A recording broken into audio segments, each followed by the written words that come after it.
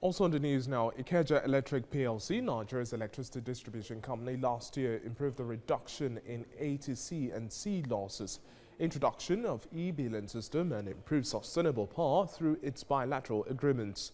Ikeja Electric's Chief Operating Officer, Folake Soetan, disclosed this while giving highlights of the disco's performance last year.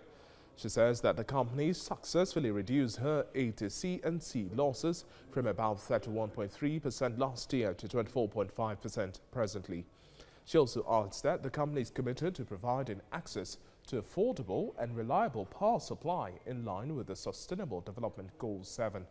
ATC&C refers to aggregated technical and commercial loss reduction, which is the difference between the amount of electricity received by a distribution company and the actual amount of electricity for which it invoices its customers, plus the adjusted collection loss.